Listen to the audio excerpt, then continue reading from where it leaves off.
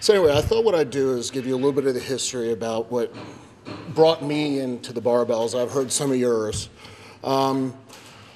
When I was a kid, we moved a lot. I was a shy, insecure, fat kid. Hated that kid. And, you know, I knew there was something good that I could do, and couldn't find it. And like a lot of kids back in the time, and I'm going to date myself, but the Incredible Hulk came out with Lou Ferrigno. There we go. There's the answer. I started asking for barbells. No, no, no. So for years, I mean, when I was 12 years old, I finally went behind Mom's back to Grandma and said, can I have some barbells? So Christmas comes, I look under the tree, and I'm like, I know what that is. So my first thing I unwrapped was the bar. And we were taking turns unwrapping. The next thing I unwrapped was the box with the plates. The next thing I know, I'm not there. I'm in the back unfinished part of the basement. 2 days later, there's still wrapped presents under the tree. Mom was pissed. Anyway, so I started this journey. I had the little book that came with it, and I started getting the magazines, and I'm lifting, and pretty quickly it was starting to show a little bit. And hey, this is my thing. And I got the bug big. When I was 13, I lied about my age to get into a contest because you had to be 14. They had a 14-15 division. So I lifted, and then that made it even worse. And the fact that I did pretty well, you know, then it's the, I'm gonna this, I'm gonna be in the magazines, I'm gonna, you know, okay. So we're going through, and I was real fortunate to have a high school that had a very, very good weight training program. And so I was squatting, deadlifting, doing the Olympic lifts, pressing, and you know, I kept getting stronger and stronger. And got out of high school, and I had managed to hook up with a group of guys that were teaching me really well, properly. The only thing was I was crazy. Anything they told me to do, I would do, but I was pretty wild.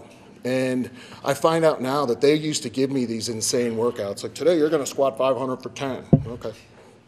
And they were trying to make me go away.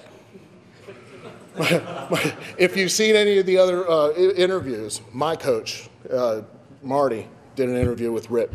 And he talks about, we were trying to make this kid go away, but we couldn't kill him.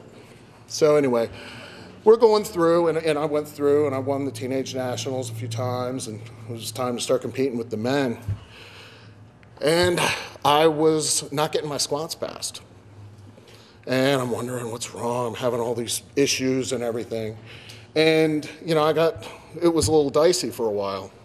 And then I started working with my coach, and we started really beating these things down. So we're gonna have to squat deeper. And we started getting on the tune of better, not stronger. Because better will be stronger, but we gotta clean up these forms and this and that. And we started thinking a little more technically about everything. And lo and behold, more lifts are getting passed, bigger numbers are happening, and it's going great. So then, you know, things got going really well, and I went through and, you know, pulled off all of my, you know, the world championships and everything that I won and the world records. And, you know, I'm real happy about all that. But what I'm really happy about now is being able to impart some of the things that I came up with that really help. And I heard a lot of people, I've talked to a few people, and people are asking, what are you thinking about when you're coming into the gym to go do something you haven't done before? And things like that. And so I've got answers for all that, so, for a lot of that. So anyway, I figured we'd go through some of that. And one thing is, when does the lift start? The lift does not start when you've got the bar on your back and you're standing there getting ready to bend your knees. The lift starts as soon as you set your first foot on that platform and you're going in to go to work. Everything needs to be the same every time. You know, that's what Rip has set up a system to teach everyone to do that.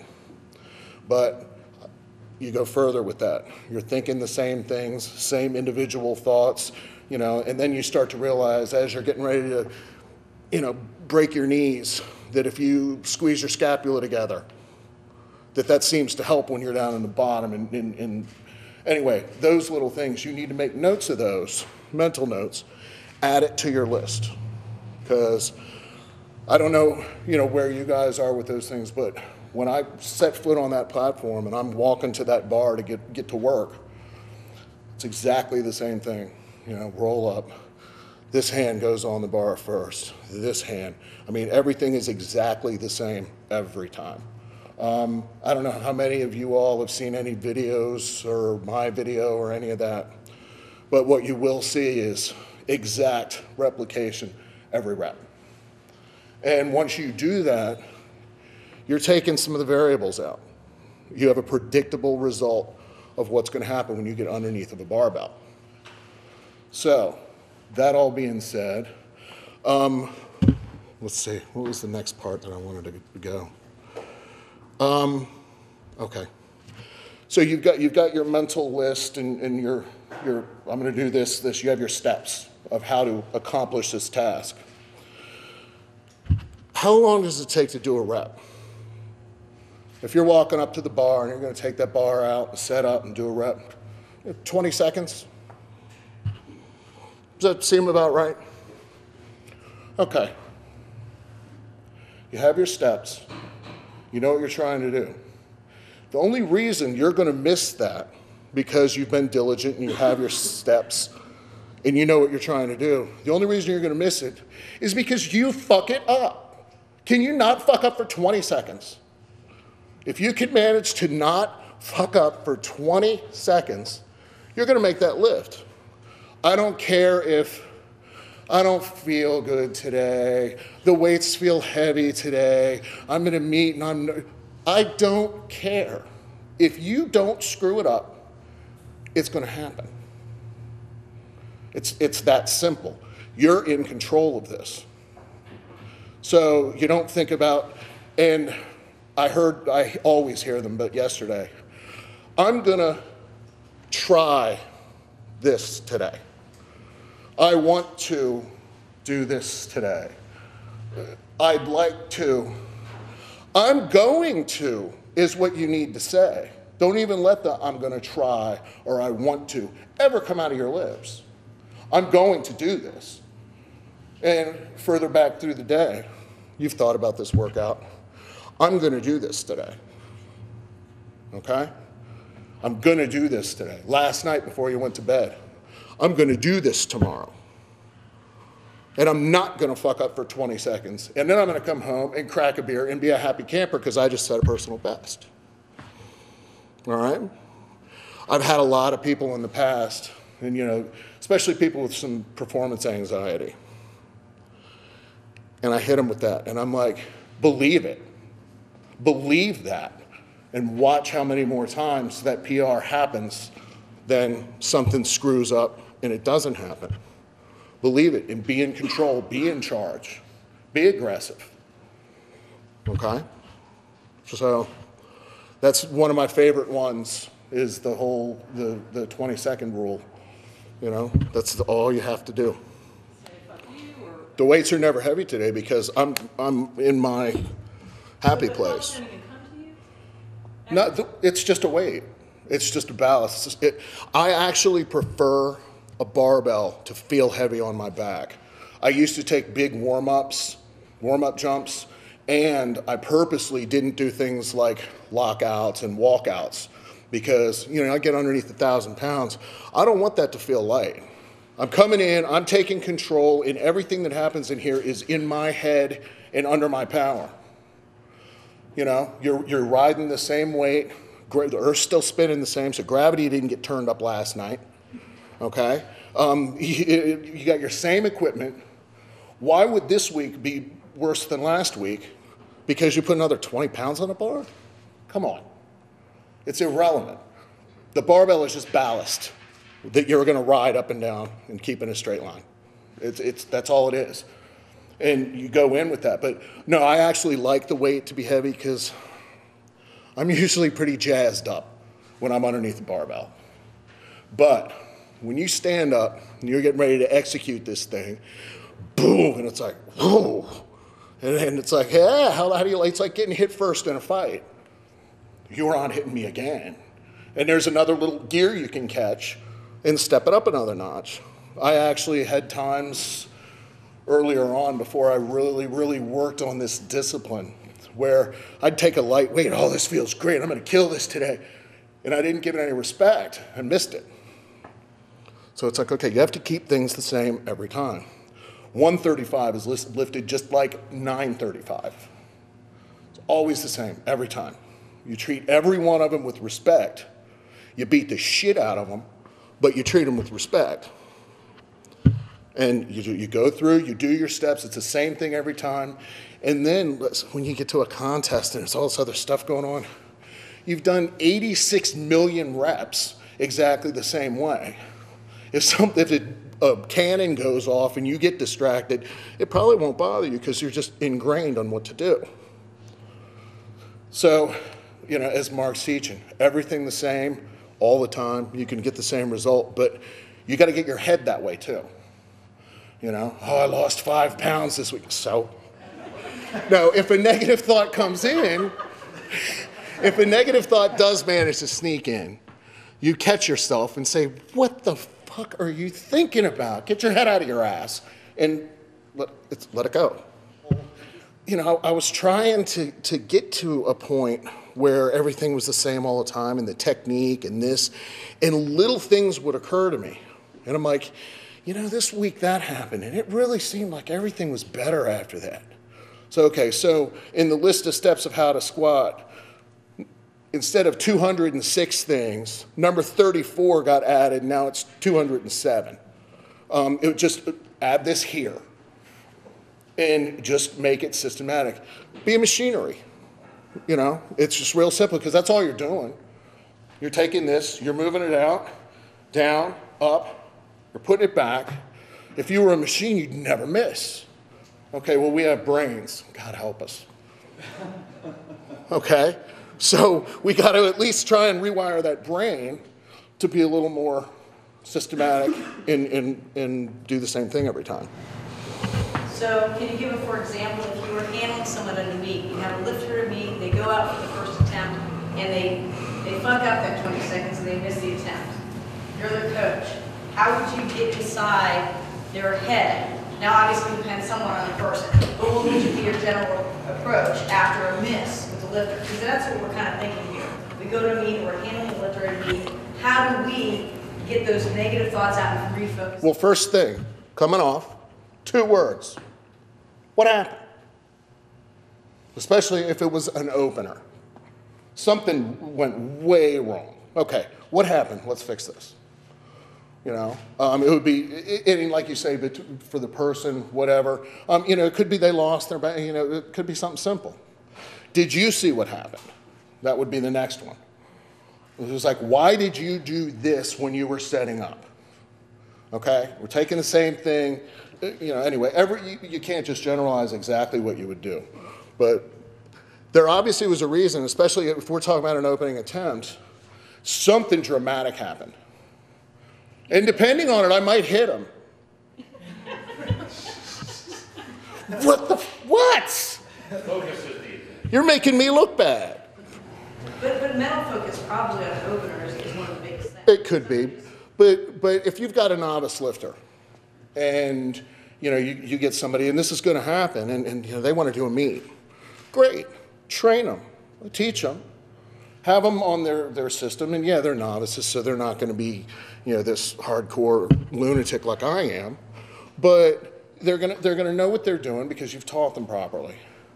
Take them to a meet, watch a meet, or worst case, at least spend some time watching meets on YouTube. Show them what they're getting themselves into, and I've taken a lot of people to their first meets, and it's a blast. And take care of them at that meet. All they should have to do is lift. You turn in there, you take them, come on, we're gonna go weigh you in. We're gonna go get your equipment checked. We're gonna, you take care of it. But you tell them what you're doing because next month, oh, I found a meet, and you can't go with them. It's like, well, I'm telling you what we're doing and teach them to be able to help themselves. And what's really, really satisfying is when you teach people and they become good, really good, and world champions and things like that. And you're with them somewhere, and you watch them doing the same thing with the next generation. I mean, that's awesome, because I've actually got some situations where I'm 4 people down from, the guy I taught somebody, and the next one is in line, and I'm hearing the same stuff coming through. That's awesome. And that's what we're doing here with the whole starting strength thing. Rip has figured out a way, we're going to teach everyone to power lift. And whether they use it as exercise or they decide they want to compete, here's the way to do it. Nobody's ever put it like that and set it up. So here you go, here's the system. But it is damn satisfying when you're looking at generations down. And then when they lift at the meet and they do well, and you know that you taught this one. It's like you have children. Yeah, yeah. So, it's really cool. And I think that one of the things missing in most people, everybody spends all this time, you're working your diet and you're learning to lift and you're setting up a good structure, but a lot of people miss the whole mental discipline part of it. Like the day of a meet, or the day of training. If I had to work or something, whatever, I was pretty distracted. But when I walked through the door, I mean, there's nothing going on in this universe but this workout. Those workouts, some of them, especially when you videotape them, they take on lives of their own. They still live and breathe because that was a whole little universe thing going on that day. And it was a cool day. So, you just have to go with that. But, well, the whole focus while you're lifting thing I had too much of it. I was crazy. I'd set up a squat and it would be 8, 9 steps and I'd be over here. And, I was handling a lot of weight for a kid. And the gym owner came to me one day and said, look, if you don't slow it down, you're not allowed to squat here anymore.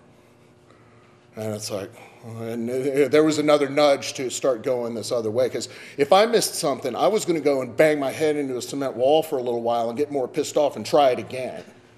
That was how I handled things.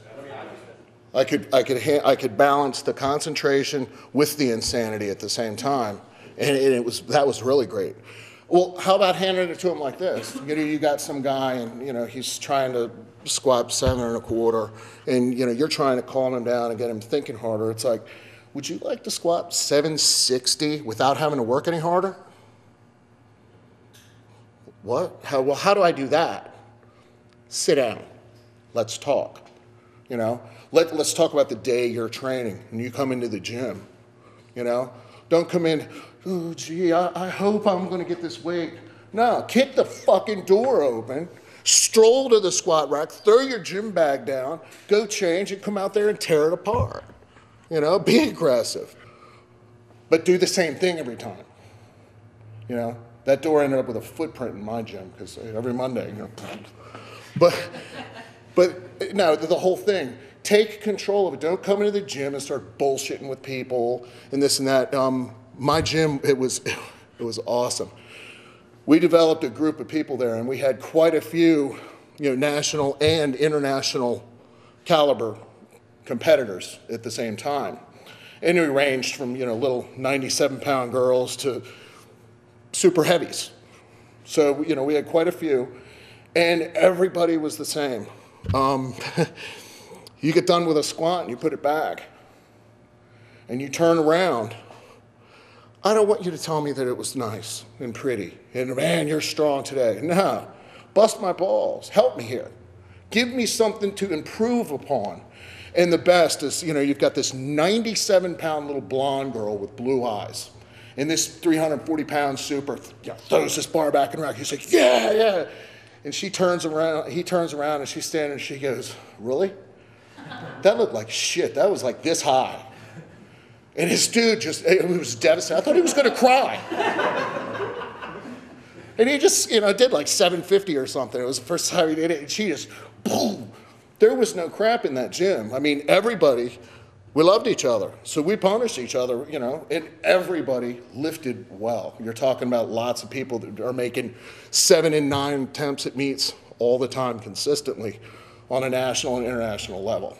So nobody's talking, you know. Every now and then we'd have to get on a couple of people here or there, but especially, you know, we're all training for like the nationals and it's a month out.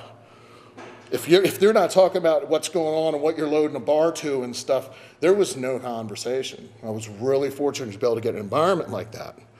But if you're not in a situation where you can have that environment, they make these little things called headphones. You put those in your ears and you have that environment. You don't have to listen to this bullshit, okay? Wear your headphones, get in your own little world, concentrate on what you're doing. You know, obviously you're gonna have your trainer partners, but you get that all worked out.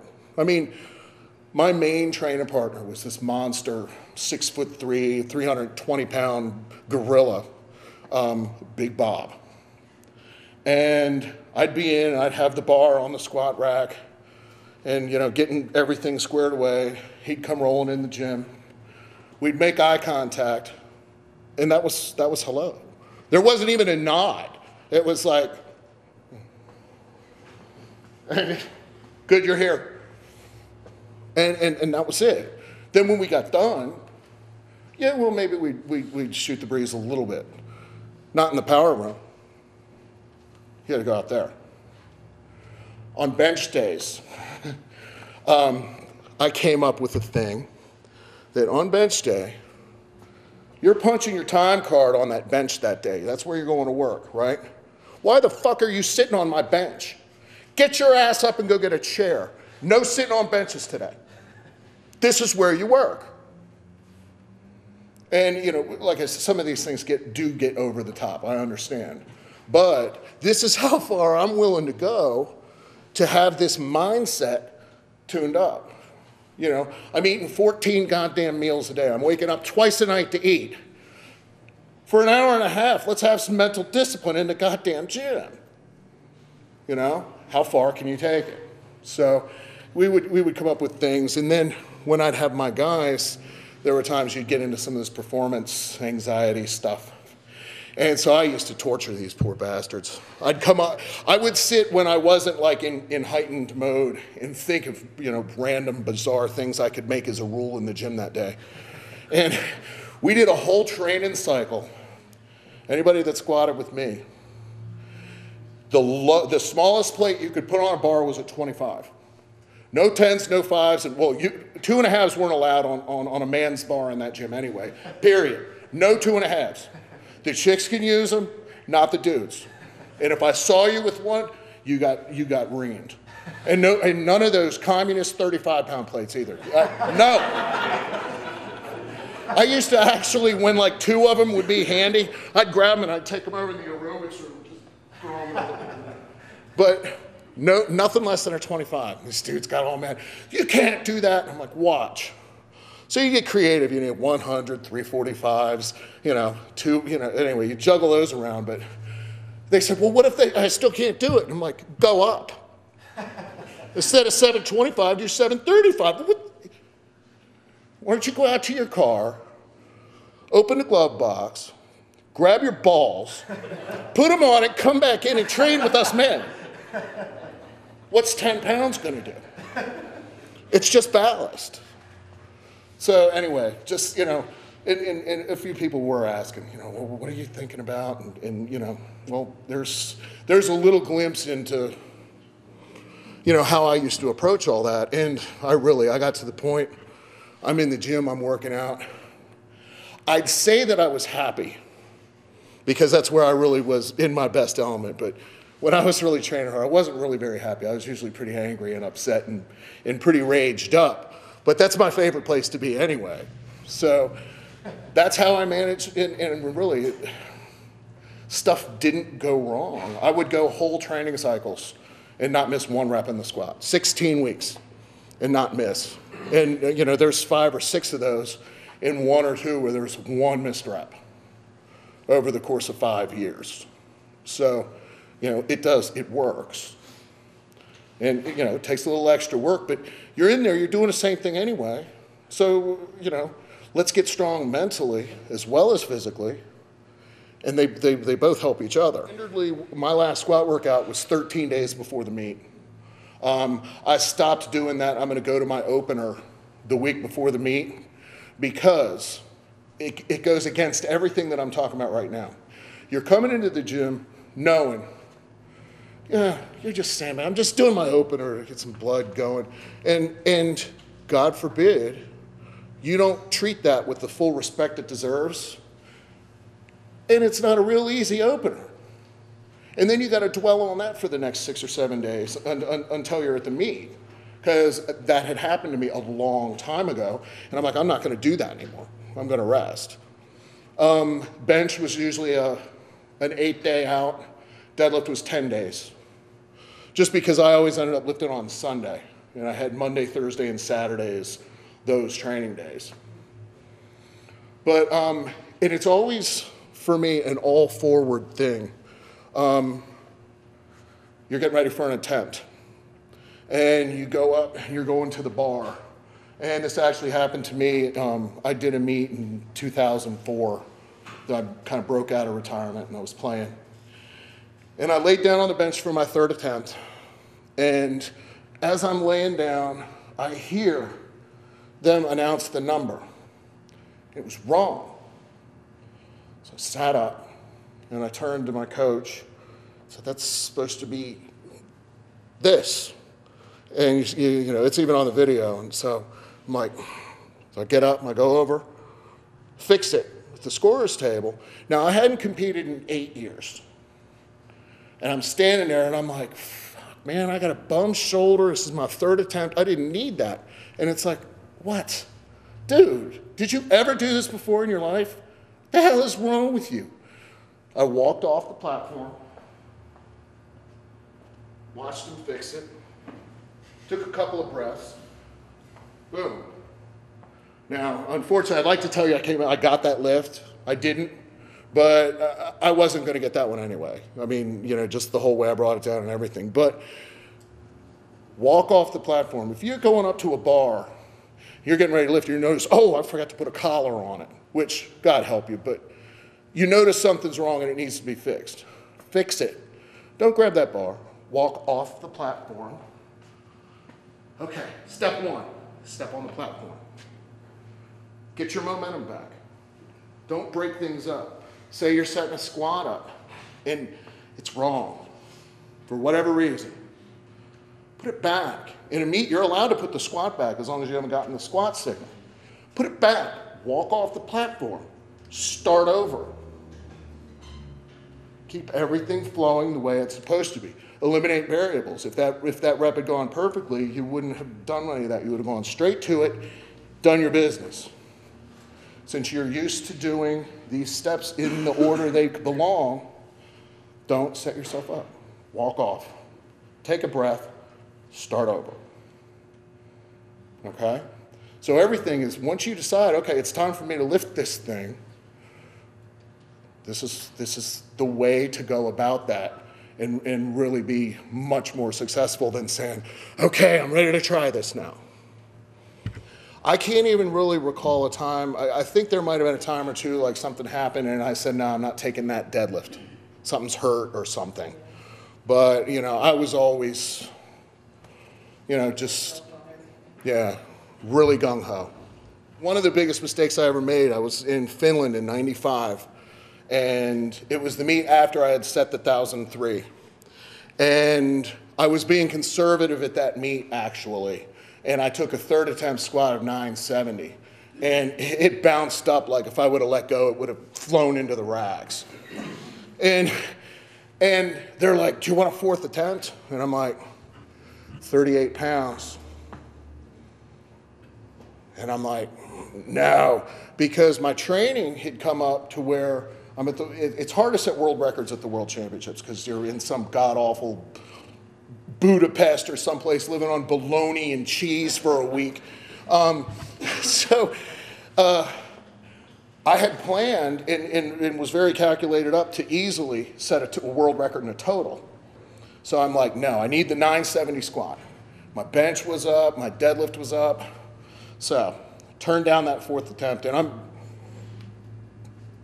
pretty confident that one would have popped.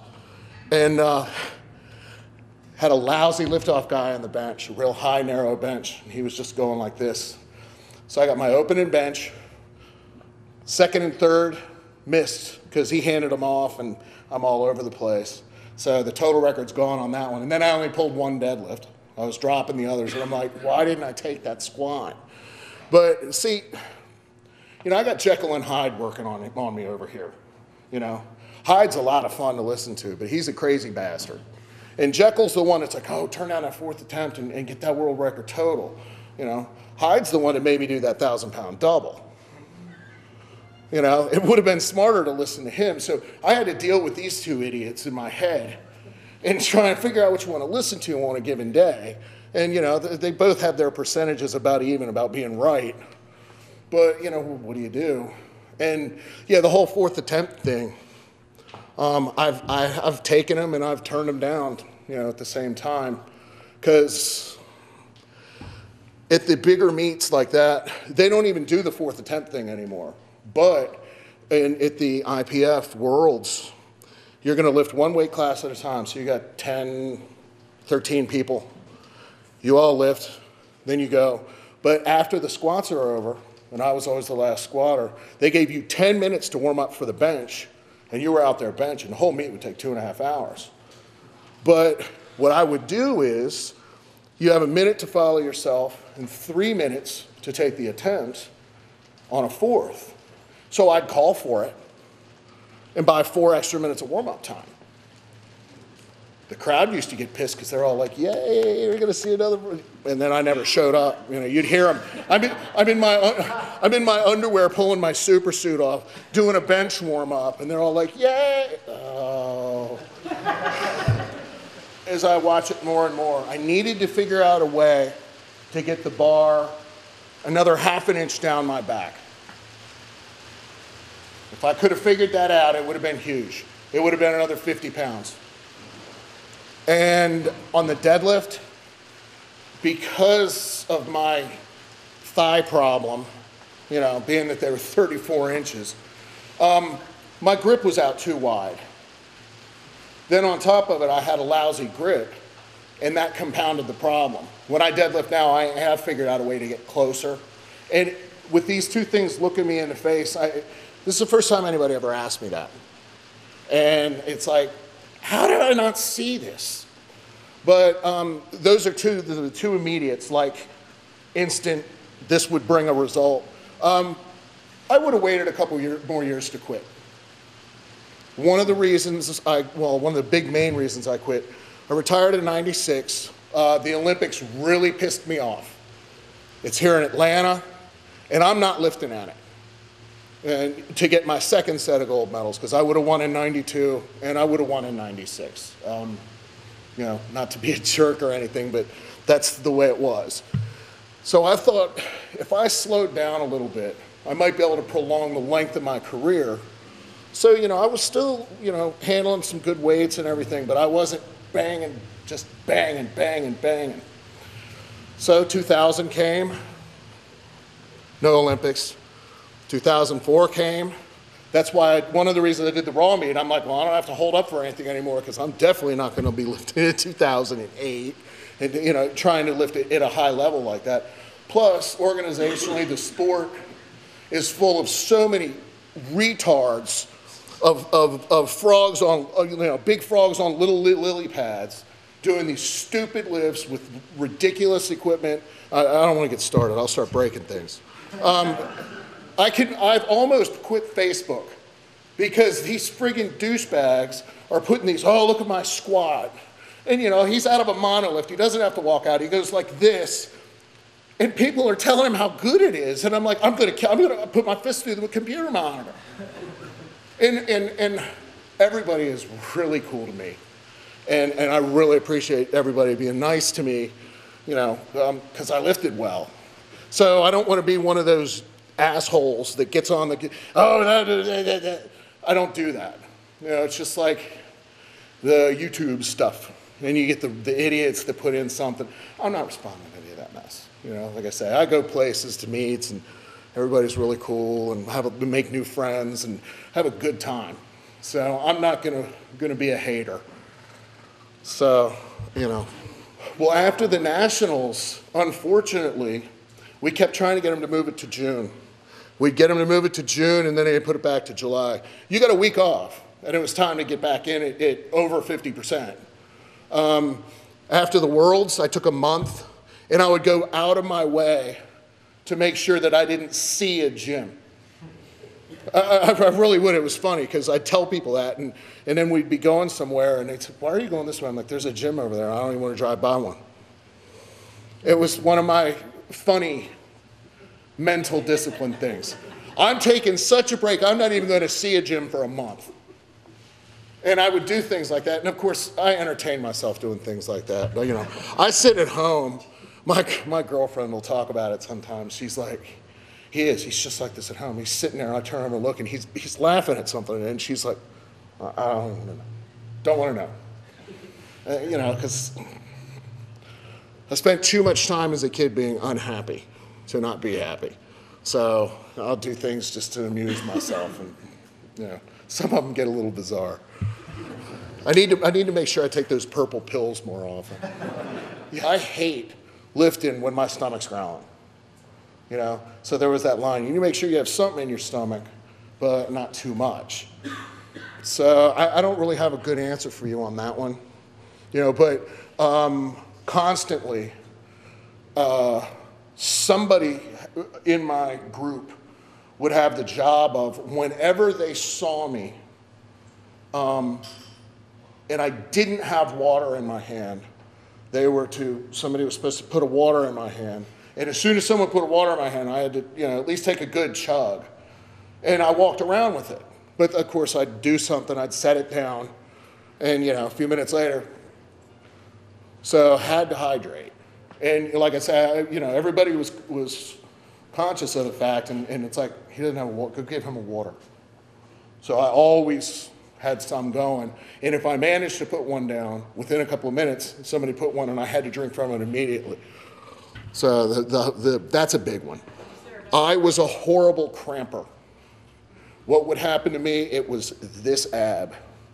And especially as we got done benching and we're warming up in the deadlifts, and about my third deadlift warm up, that ab would catch, roll out and down, and you could see it. And it was, you know, about like half of my fist sticking out. And it was excruciating. So in the hole for your opening attempt deadlift, Kirk Karwoski, and I'm like, oh, fuck. Pull my belt on, and, you know, I'm going out there. And, I mean, I almost always had to deal with these cramps when I was deadlifting. The hydrating helped. I still don't know why that used to happen, and it was right here. And so, you know, we did the best we could to fight it. But, yeah, it didn't make deadlifting very fun. But, you know, and here again, but, you know, a whole nother thing, you know, dealing with pain and stuff. You know, if you're injured in the gym, yeah, maybe you better cut that workout. But, you know, okay, I've got a cramp. Should I do this set? You know, these kind of things. You have to evaluate those. And my thinking was, well, I'm at a meet, and all game bets are off. You know, I've torn many times at meets, torn something, finished that lift, took the next one, went on to the, you know, this, that, the other. You're in a meet. It's a whole different game then, you know. Now maybe if I like broke my leg, I might have not tried one, but no, I mean, you know, that was life or death time. In the squat, I used to really put forth an effort early in the cycle, and we'd be trying to do some leg sled work and things like that, but you start getting to the point where you just did a set of 5 with 850 pounds in the squat. So now you unload that, and you got several trips all the way into the other room, carrying 100-pound plates back and forth and back and forth, and you get this thing all loaded up, and you talk your training partners into climbing on top of it, So I got these two big apes standing on top of this pile of crap, and it's taking 15 minutes to get it all together. And you can lay down and do a set of 8 with it. You're not getting anything out of it, but the cardio from carrying all the damn plates, and I don't do cardio. Oh no, that's not gonna happen. So I tried, and then I tried to find substitutes, but okay, you squat 940 for a triple. Oh, I'm gonna go out now and do one-legged leg extensions. Go home, eat a steak. It's gonna be a whole lot better for you.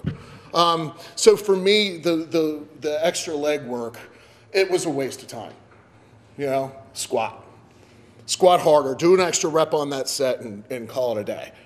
I used to, on Tuesday, I did an arm day. I'd do close grip benches and a couple of kinds of curls and a couple of tricep exercises. It wasn't a real high day, but one of the things it did is I squatted the day before. Gave me a chance to stretch out because I'd be a pretty knotted up dude on Tuesdays. And then Thursday I deadlift, and I had a hybridized shrug that I used to do. It's kind of a shrug and high pull combination. And I did heavy T-bar rows, and we had a lat stack that was really, really heavy. So, I do a few of those. And then maybe some dumbbell shrugs if I wasn't totally trashed. And then, those I'd pull and hold for 3 counts, and a set of 8 of those, and that would do it. I wasn't going to be able to see a car beside me on the way home. Bench, it was like you'd bench, then I'd do wide grip benches, inclines, and then I had a series of 5 or 6 other things, and every cycle I'd kind of mix them up, whether it would be a decline or some sort of overhead thing or but I'd always mix those up. So every cycle that would be different. But generally, it would be, except for squats, it's the primary and 4 accessories. 2, 3 sets maybe. But the heavier you go, as you're doing your accessory work, if you're doing 8s in the squat and you're gonna do leg presses, you do 8s. If you're doing 5s, you do 5s. So your accessory work gets heavier as you go, but 5, 6 weeks out from the meet, depending on how my joints would feel, okay, it's time to start dropping accessory work. And by 3 weeks out, you're benching and you're going home. There's nothing. But you start dropping stuff because, my elbow's starting to bother me, my knees, this, that, the other. Drop the accessory work. It's just accessory work. It's great, it helps, but it's time to be healed. So it gave you a little more regeneration time. When I really got to the heyday, a few years in the 90s there were a couple of times when a situation came up and, I better watch what I'm doing. If I came in and all this good stuff that I'm saying, let's say I have a shitty meet and go 3 for 9, I got somebody here that I might have to worry about. And when I got into those situations, I would behave a little more conservatively with attempt calling, but it was really good because I always lifted really well at those, 8 for 9. My whole career, I never managed to make a 9 for 9 day. Just something, my very last world championship, my last deadlift, I pulled it. I was 8 for 8. I pulled it, and I'm standing there, and it starts to slip. So my hand went like this, but I managed to get it. So it descended a 1/2 inch, but I stopped it. Down. I put it down, and I'm like, and they called me for that. The bar descended after the top. I was like, oh. But yeah, I never pulled off a 9 for 9. But when I did have a competitive area, it seemed like there was a gear there that I could catch, and I would lift better. So it would have been interesting to have a dog fight every time you come in, but I don't know, that might have been a little more stressful. It was fun to go in and just play. And, you're playing hard and you're trying to perform. But, it definitely was a whole different thing. Well, yeah, we were competitive, but these were the guys that taught me. And they're my buddies, and they were always like, God damn, that kid. You know, I remember the day I was like 19, and in the gym I squatted 8 1/4. And the guys are like, fuck. Because, they're right there, and they're like, oh no, the kid. We couldn't make that son of a bitch go away. But no, it was different because we were competitive, but it would have been better if I had someone I disliked. So, I didn't really have all that. The big one was in 1990, I turned 24, and it's time to, no more junior world championships. We're going to the Worlds, we're going to the show, and I got to take on the 3-time defending world champion. And Kyasti Vilmi from Finland. So squatting, I out-squatted him, set a world record, missed my 3rd attempt, which would have been another world record that day. Made all my benches, tied a PR bench. Deadlift. He was a better deadlifter, so I opened up, I'm winning. He opens up, he's winning. I had done my homework. I knew what this guy could do. So took my 2nd attempt, which was a personal best. I'd never pulled before. Smoked it. I'm winning. And he was one of these deadlifters that rolls the bar out, and he rolls it back, and they're just ugly pulls. So I'm thinking he's not going to get his 2nd. So he pulls his 2nd. So I'm like standing there, and okay, I'm in uncharted. I've never deadlifted this much, ever. And I'm trying to call another number. What can I hold on to today? So I turned in an attempt, and Ed Cohn comes running over. What'd you take? I said, 716. He goes, won't do it. You need more than that. You got to take 722. Okay, so you're allowed to change. So we changed it. So, here I am. I'm at the World Championships, and the crowd's loving me because I set that world record squat. So they're tearing the place apart, and I smoked yet a 2nd PR deadlift for the first time. I'm standing there holding it, getting ready to put it down. I'm like, this is what it's like. This is what it's like. And it was incredible. 5 minutes later, I watched that asshole pull his. Lost by 5 pounds. The next year, I was horrible to be around in the gym for the next year. I was just raged about this. So the next year comes, and I'm like, here we go. He didn't show. I was pissed. The following year, he showed up and went up a weight class. The following year, I dropped a weight class down at 242. He showed up, but then didn't even lift, and I never heard anything from him again. But I was like, I just want to take him. And, he wouldn't let me have that back. So I got into a situation. I've learned a few interesting things. I used to have a guy who won the world championships at 220 a long time ago. And here I am, a teenage lifter in the state, and I'm of enough caliber that I could win the men's open division. So I'm competing in that. This jackhole is competing at the state championships, taking that trophy away. That would have meant something to me. I'm a teenager. That would have been a cool thing, No, I'm never going to be like that. And, if I went to the state meet because I was coaching people, but I had to bench that day, and I'm going to bench, I'm going to lift as an extra lifter. I'm not going, no. The trophy thing. This dude was a trophy hound. Anyway, the Vilmi thing. In 93, getting ready for the World Championships, I tore my quad. 8 weeks out. I was trying to hit an 880 set of 5. Went down with the 4th one, and when I popped to come up, it just poof. So, trying to figure out what to do. And the first thing, everyone in the gym, thank God we didn't have the internet back then. This is how long ago this was. Don't tell anyone. Don't tell anyone. I got to see what happens here. So, didn't squat the next week. Came back 2 weeks later. I couldn't squat 550. I couldn't get down to squat 550. And it's 6 weeks before the World Championships. What do you do? What do you do? What do you do? What do you do?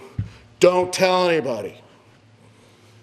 So melting glaciers every week and pushing my way through and pushing and pushing. I got to the meet and managed a 903 squat.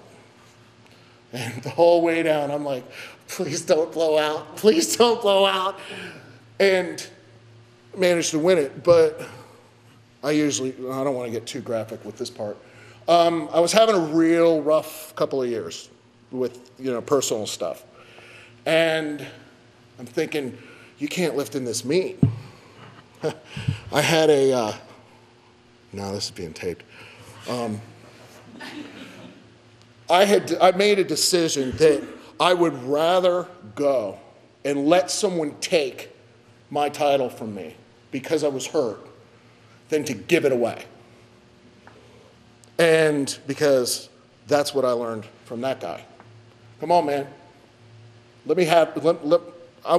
want to take it. Don't abdicate the throne. But anyway, that was one, that was one of the best decisions I ever made, because my whole thing was I wanted to do a bunch of them in a row, and that would have broken that. But, it's one of the meets. I didn't really lift that well or anything, but I'm really proud about having the balls to show up for that and say, well, Red Rover. And there was a guy from Iceland and Russia, and they were pulling deadlifts to beat me on the third attempts. As a matter of fact, on the second attempts, they were fighting it out for second. I thought they were fighting it out for first. And when they're all clapping because they got those, I thought I was already stuck in third. And then when I dropped my third deadlift, I'm like, well, you set yourself up for this. And then they went through all that, and then people start coming over to me, and I'm like, get away from me. I'm kind of upset right now. And the coaches figured out, whoa, Kirk, wait a minute. You realize you just won, right? And I'm like, don't fuck with me. They're like, no, relax. Because I was kind of actually in a corner, and but you make decisions like that, and you learn things about yourself. And you can do that every workout. Come in and say, man, I can't believe I'm going to try and squat 500 pounds today. Okay, well, use some of that mental toughness that I'm trying to, impart to you. It'll happen. And then, you can go home and pat yourself on the back, and it makes this a whole lot more fun. When I was 12 years old, after lifting for about 2 weeks, I was going to be on the magazines, and I was going to set world records, and that's all anyone heard about. It must have been really miserable to be around me when I was a kid, because I was really very outspoken about the whole thing. This is what's going to happen. You don't understand. All my friends are talking about, I'm going to be a pro baseball player. It's like, no, you're not. This is going to happen. I know this. All I got to do is bust my ass and do the best I can, and this is going to happen. And, luckily it worked out. But it's still kind of amazing, because I'm sure a couple of variables could have happened, and it would have been very different. But I look back on it, and it's like, it's amazing that I knew I could pull this off before I started doing it. 8 years old, give me barbells. One of the funny things that came up, strength was always a thing for me. And I remember, I don't know how old I was. I'm trying to remember which house, but I was probably, 4, 5. And I was really pissed off that I couldn't get the gallon of milk up on the counter. I was this little kid. What little kid is worried about that? Here's, up the stairs, here's the milk, Mom. And I'm like trying to get it on, and I kept trying. I couldn't get it on there. So, yeah, I was definitely wired wrong from the beginning, but you got to find things where you fit into a niche.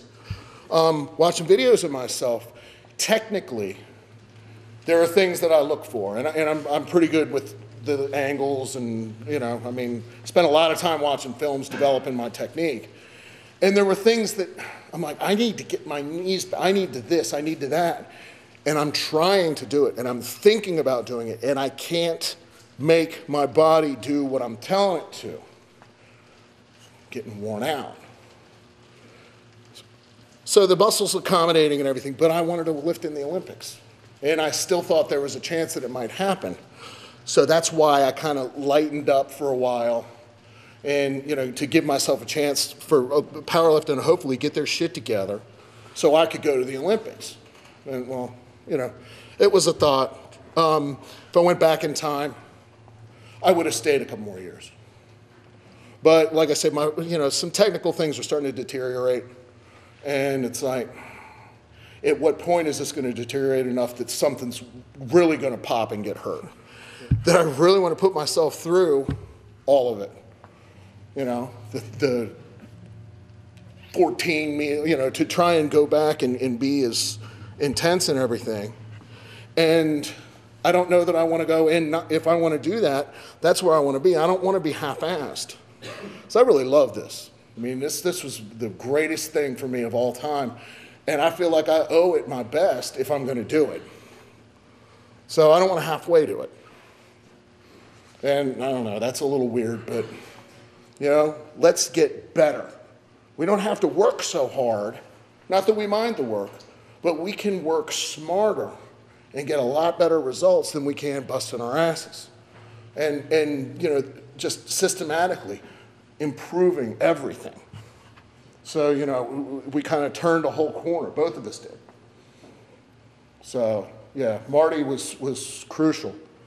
Can't believe we've been tight for 30 years now. Eddie taught me to leave a rep in the gym. If you know, when I would call Eddie, he'd say, so, what'd you do? And see, when you ask about the competitive thing, I had Eddie. And on the phone, we lifted like on the same days. So Monday night, hey Eddie, all right, what you got? I squatted 850 for 5. He's like, ha, I did 860. And my straps were down. Fuck you. But so, you know, we had all this, but he was always like, so how was it? I'm like, it was good, which meant there was probably another rep in the tank. Leave one, because when you do a rep that is just an awful ball buster, you just did like the work of doing 3 reps. And so you add that, if that was your 5th rep, so what, you just did 7, 8 reps worth of work, and it wasn't productive work. That's going to impact you the following week. So you want to work, but not overwork. And then, you know, there's the whole other one. How many reps worth of work is it when you go in and you miss one? And I don't know the whole science of it, somebody does. But when you totally miss one and you're grinding and you don't get to overcome that force, that's a soreness the next day that is just not good. And, you know, I don't know, maybe it was my attitude. And well, luckily you didn't miss much. So when you don't miss much, you don't have that pain. If Eddie would have seen that video, he was like, dude, just do one and get it over with. And, you know, Jekyll was telling me that. But, you know, then there's this other side, and it's like, what if I could do that? That would be cool. And, you know, I really put myself through a lot of mental and emotional bullshit getting cranked up for that. But we're standing here talking about it. That was in 1995, right? This is almost 20 years later. And we're standing here talking about it. It was absolutely worth it. It was absolutely worth it. If I had not done that and squatted 1,042 on my 3rd attempt at the meet like I thought I was gonna, it wouldn't have been a worthwhile trade-off. Because I would have nightmares periodically about whether or not I could have done it or not if I had tried. I would, I know me, you know. So there are times that because of the mental discipline thing and all this hard mental work, and you know, you can tune your mind and brain to a degree. And there are times it's just fucking Christmas in the gym. Take it, you know. It's worth it sometimes to take that risk. So, you know, various times, you know, you're just having this workout. It's just flying. Go ahead. You deserve it because you've been busting your ass. You deserve a Christmas gym day every now and then. And, you know, when it's there, take it. You could use the F word, but don't use the fucking I word around me. There's no thoughts of injuries when you're lifting. You know, I mean, that's, leave that in the glove box. You know, when you take your testicles out of the glove box, put the I word in there. You know, put them in your pocket. I've been talking about all this positive stuff. That's the worst word in the dictionary in the gym. You don't want that one getting in your head because it's the worst thing that happens. You know, you miss an attempt, that sucks. You're hurt. You're in the hospital. You know, no. Just, you got to leave that one alone. If you're doing everything the same all the time, and you're concentrating on what you're doing, and you don't fuck up for 20 seconds several times while you're working out that day, you're not going to get an injury anyway. Yeah, the days after meets were it was another thing that an observation I made. When you lifted really well and, you know, made most of your attempts and, you know, and everything, the next day, you know, you're tight and sore, but it's like, man, I don't feel that bad. But man, you have one of those shitty 4 for 9 days and miss some attempts and stuff, and it's like, just, does the hotel have a wheelchair? Too much negative energy. But yeah, it does. But well, what else? What else are you gonna do? We can start smoking crack or something. That might be healthier. Training was awesome because Training gets you through this. Because all that bullshit's outside the gym door. That's sitting in the car. In here, it's quiet. The voices in my head aren't annoying me right now. I'm doing my thing, I'm concentrating on this. The other voices are talking at that point, and they're pretty weird too, but they're fun to be around. You know, they're doing shots of tequila and stuff, and you know, we're having a good time in the gym. But all that bullshit was outside, and a lot of it had me really upset, and it was a vehicle for me to externalize that. And you know, yeah, actually, personal drama is usually really good for my training, because you know, I can get this pissed off. And if I work real hard, I can get a little more pissed off than that. If I can channel that through against the bar, you know, it helps. So, at least for me, that worked out.